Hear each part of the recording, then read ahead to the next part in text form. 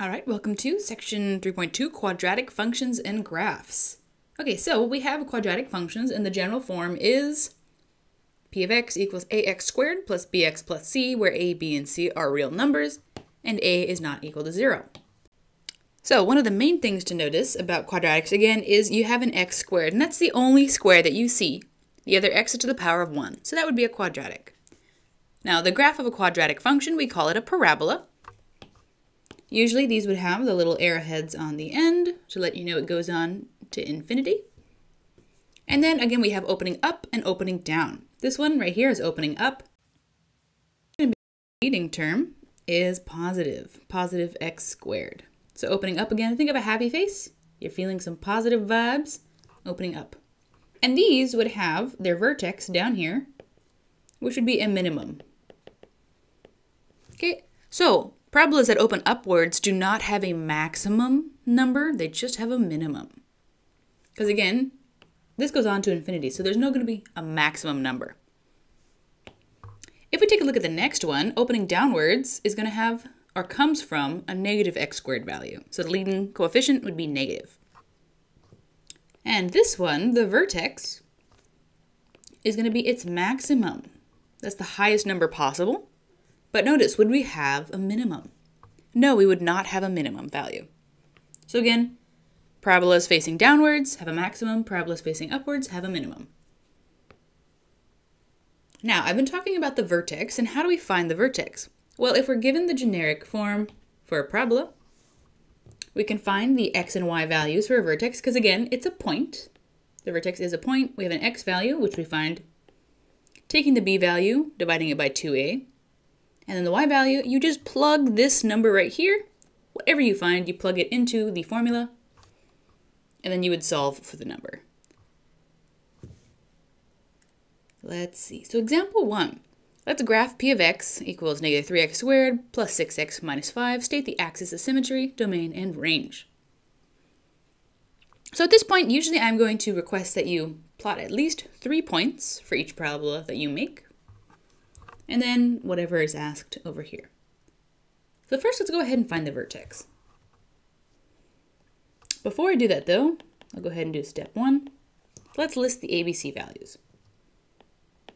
My a value is negative 3. So again, do I know if my parabola is opening up or down? How would I know that? It's based on the leading a value. It's a negative, which means my parabola is going to open down. So when you're doing this, again, please go ahead and note that the parabola is opening down. B value does not have too much of a meaning on it. It just helps me find the vertex. And then my C value is negative 5. And my C value is going to be something special. It's my y-intercept.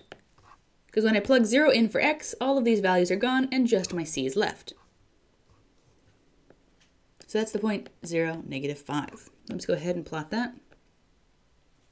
0, negative 5. And let's go ahead and find the vertex now. So we have our a, b, and c values. We can find our vertex. So step 2. It's going to be vertex. So my v sub x value, which is the x value for the vertex, again is negative b over 2a. And what is my b value? It is 6. My a value is negative 3. And then simplifying that, that's going to come down to a positive 1. So my x value is a 1. Again, how do we find my y value? We're going to use our original function above and plug in our newfound x value, which is 1. We'll plug that in wherever we see x. So it's going to be, let's see, negative 3 times my new x value plus 6 minus 5. 1 and 1.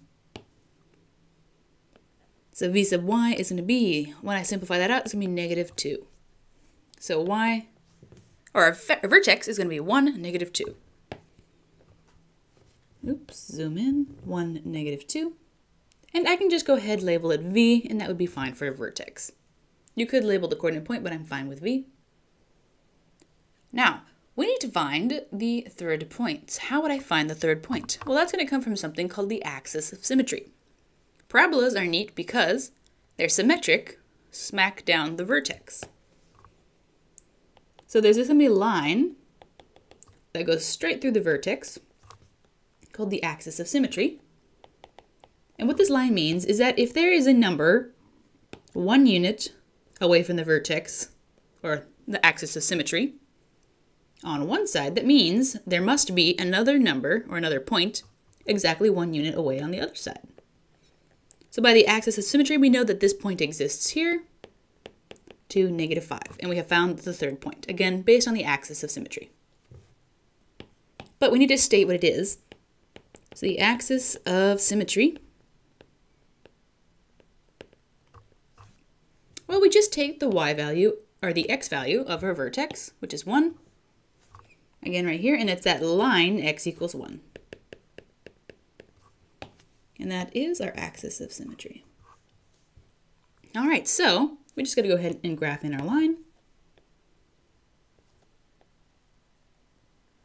All right, and then let's see, what is our domain and range? Domain, again, is all the x values we're using. Well, since we have these infinity, negative infinity, and negative infinity, we're going to be using all real numbers for the x. How about the range, though? The range we use, let's see, all of these values here, but then, boop, we stop right here at -2. We don't go any further up on the y values. So the range is negative infinity to -2, and we're done. Let's see, go ahead and box our vertex. All right, so let's go ahead and move on to the standard form. So again, the other form we had was the general form, which isn't as useful as the standard form. What is useful about the standard form for quadratic? The useful thing is, if it's in this form, we can easily see and pick out our vertex. We don't have to do the whole formula if it's in this form. And how do we get it in this form? Well, we need to complete the square, and then we can get it in this beautiful form where we can easily pick off, again, our vertex values. All right, so we're given our equation and it's not in vertex form. How do I know? Well, it's in general form. We have our x squared first, then our regular x value, and 1. So we need to do completing the square, because again, if we do completing the square, we're going to have our nice binomial squared, and that is our goal, to get a binomial squared. In order to do that, we need to find the perfect number to add to this function that'll do that. And again, we have to be careful when we're adding something to our function, we have to make sure we're not changing it. So we have to be sneaky. If we add it, we have to subtract some version as well. So in essence, we're adding 0, and you'll see what I mean in a second. To find the perfect number, first we need to get our x squared by itself, which means we need to factor out that 2. And I'm actually before I do that, I'm going to go ahead and group my x terms by themselves, and I'll leave that one term alone. The one term is not going to be helping us, so we'll just put it out on the side. And again, my goal is to add something here that when I factor it, it'll give me a perfect square binomial. But again, we need to have our x squared by itself, so let's go ahead and factor out that 2.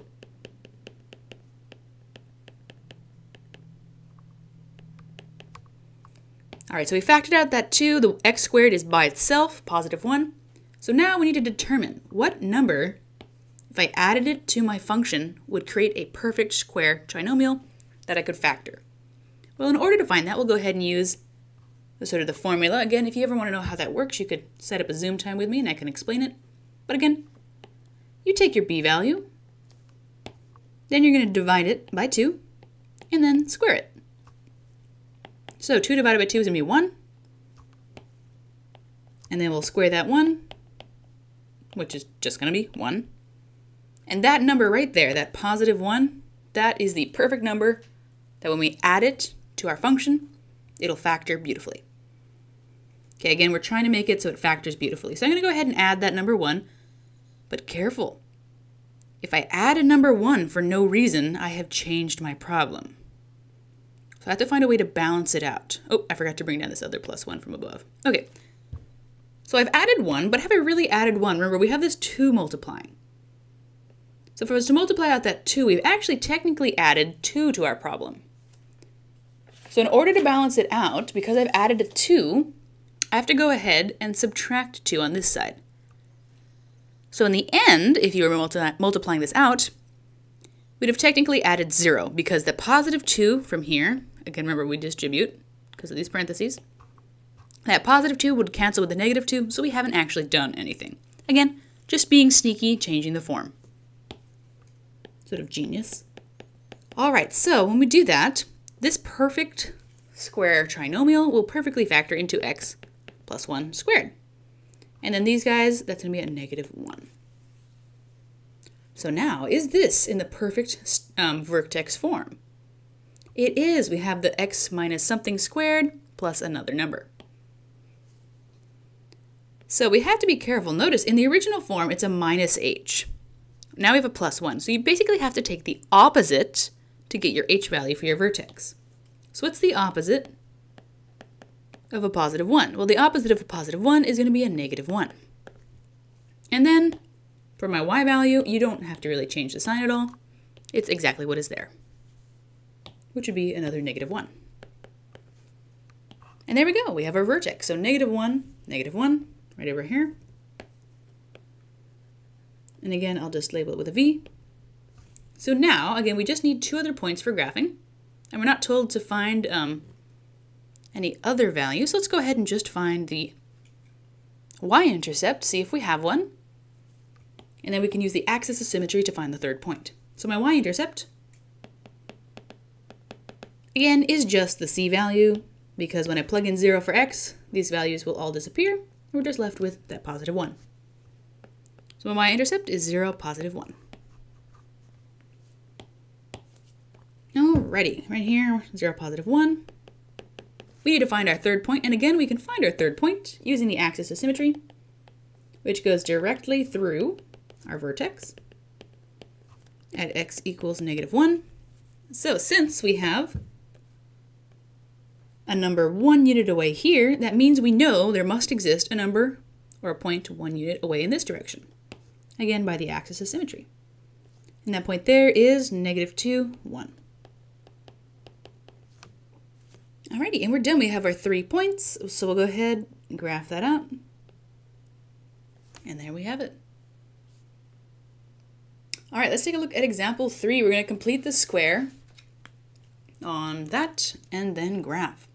So again, the goal for completing the square, you're going to group the x terms, factor out whatever you need to get x squared by itself, find that number with a special sort of formula I showed you, the perfect number to add into our problem, and then continue on from there. So let's see, I need to box or group the x terms. Well, actually notice, we don't have a term that doesn't have an x. That's okay. And now again, we need to get x by itself, so let's go ahead and factor out that negative 4. And now my goal. I need to find that perfect number to add to this that'll make it factor beautifully. Well, again, how do we do that? Well, we just take the middle term, the b value, which is a negative 1. We're going to divide it by 2, and then square it like we did last time. Well, that's going to be negative half, and then a negative half squared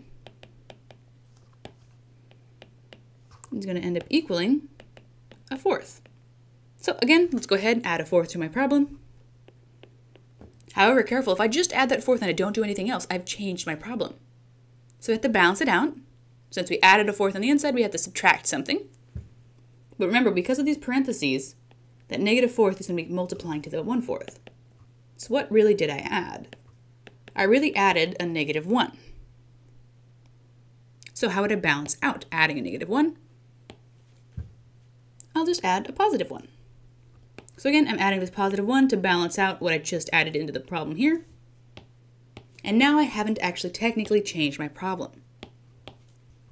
I've manipulated it a little, but I haven't really changed it. So again, it's going to look like this. And now, because we did that nifty thing, this is a perfect square trinomial, which is going to factor into x minus that value before we squared it.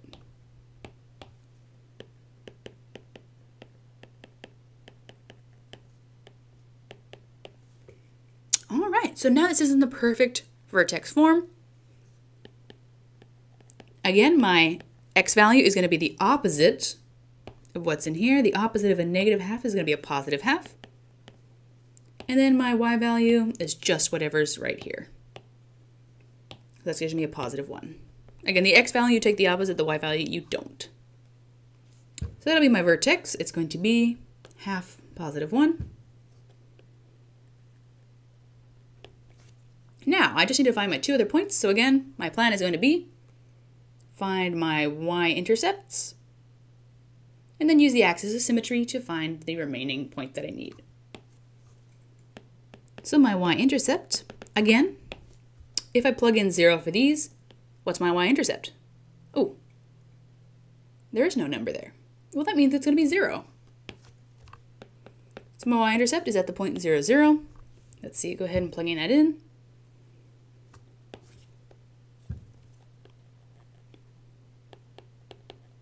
Now, how do I find the remaining number that I need? Well, again, we have the axis of symmetry. Going along right here, right through the vertex again. At x equals a half. So, again, we can find a reflected point. We have one that goes a half a unit this way, which means there must exist one that's a half a unit that way. And this would be the point 1, 0. Alrighty, and we got to draw that in. And there you have our parabola. Okay, alrighty, moving along. Now we're taking a look at circles. Alrighty, so circles is a set of points, x, y, with a distance r from the point hk. Where hk is, let's see, let me change the pen. hk is our center, r is our radius, and we have 2 different forms. We have the center radius form, which is nice because again I can just pull off my center and my radius. And then we have the general form, which is not really as useful, but notice for circles, my x is squared and my y is squared, and they both have the same number in front, which in this case is a 1. So that's how you can tell a circle. So let's see, example 4, graph. So when I'm graphing a circle, all I need is the center and the radius. And this is perfectly set up in center radius form. So for my center, gotta be careful, we're taking the opposite of what's inside the square, just like we kind of did with the parabola. However, this time, my y is also in parentheses, so we're gonna take the opposite of both, the x and the y. So the opposite of -2 and the opposite of +3. So what is that gonna be? That is gonna be 2, -3. And then what's my radius? Okay, so careful, you might be tempted to say the radius is 4, but again, remember, the radius squared is that number. So this means that r squared must equal 4. But I don't want to know my radius squared, I want to know my radius. So we'll solve for a radius, that'll cancel. And r is plus or minus 2, but we can't have a negative radius, so we'll just take r equals 2. So easiest way to plot this, at least for me, that I found is first plot the center. So that's going to be 2, -3. And I'll just label it with a C for center. And then we're going to plot the radius, 2 units. Let's see, north, south, east, and west. So up 2 at this point right here, which is 2, -1. Left 2, let's see, that's going to be the point 0, -3. Down to 1, 2. 2, -5, and then right to 1, 2, 4, -3. Once you've done that, it's a little easier to draw in your circle. Doesn't have to be perfect. Notice that looks not that great. So again, you could try it out again if you wanted to. But I'm not super picky in the circles because I know they're kind of hard to draw. Alrighty, and there we go. Our somewhat circle. I'm not going to try to spend too much time on trying to make this look beautiful. Here we go, our circle. All right. Okay, so our circle, radius 2, centered at the point 2, -3. So now, lastly, let's take a look at example 5. We need to graph it. And to graph, again, we need the center and the radius. However, this is in standard, or the general form. I don't want it in general form. I want it in center radius form because then I can easily see my center and my radius. How do we do that? Well, again, whenever we see something squared like this, we should be thinking of the completing the square property. So again, we're going to have to complete the square, not only once, but twice. on the x value and then on the y value. But we can do this. Alrighty, so let's see. When I'm completing the square, my first thing, I want to get the x's grouped together, the y's grouped together, and then the thing that doesn't have a variable on the other side. So we'll add this 4 to the other side to get it out of the way, and then we're going to group the y's together, and then group the x's together. And I'm going to leave room for that number that we're going to add in. Remember, we want to add in that perfect number to make a perfect square trinomial. Okay, so again, we're trying to find that number to add in to each of these to make it factor perfectly. How do we do that? Well, remember, we just take that center value, divide it by 2, and square it. So that's going to be 2 squared, which is 4. So for my x values, 4 is that perfect number. So I'll go ahead and add in 4. However, I've added a 4. Now, because this isn't just a function, this is a left-hand side and a right-hand side of my equation, I'm going to treat it a little differently than I did before. I added 4 on the left-hand side, so I'm going to go ahead and subtract 4. I'm going to go ahead and add 4 to the other side to balance it out. You have to add 4 to both sides. Okay. To balance it out. And then, again, for the y values, how are we going to do this? Well, we take that middle value, the b value, divide it by 2, and square it. That'll be -1 squared, which is 1. So the perfect number to add into this would be 1. But again, I cannot change the true part of my equation, so I have to balance it. I added 1 to one side of the equation, you got to add 1 to the other side. Remember to balance your equation. So now, if we did this right,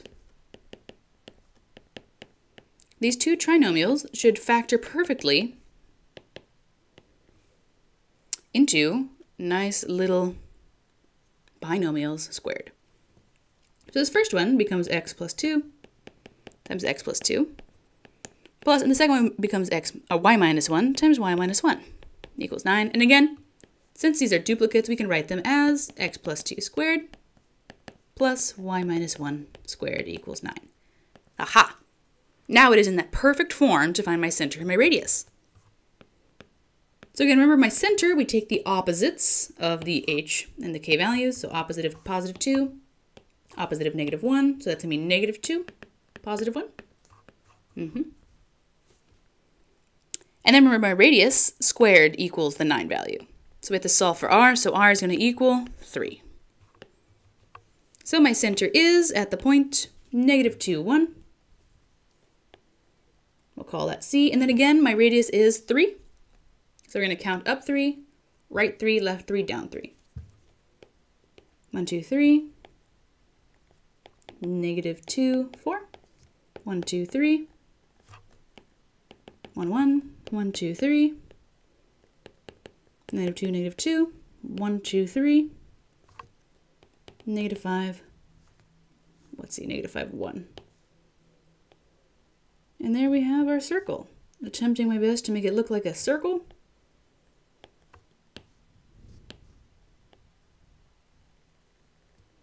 Yeah, somewhat. Okay, again, doesn't matter if your circle is perfect, it should look somewhat like a circle. Alrighty, and that is it for this section. Let me know if you have any questions. Please email me. We can set up a Zoom hour. If you do email me a question, please, again, send me a screenshot of what you're working on. That way I get an idea on what you're attempting and where you might be getting stuck. Alrighty, that is it for this section.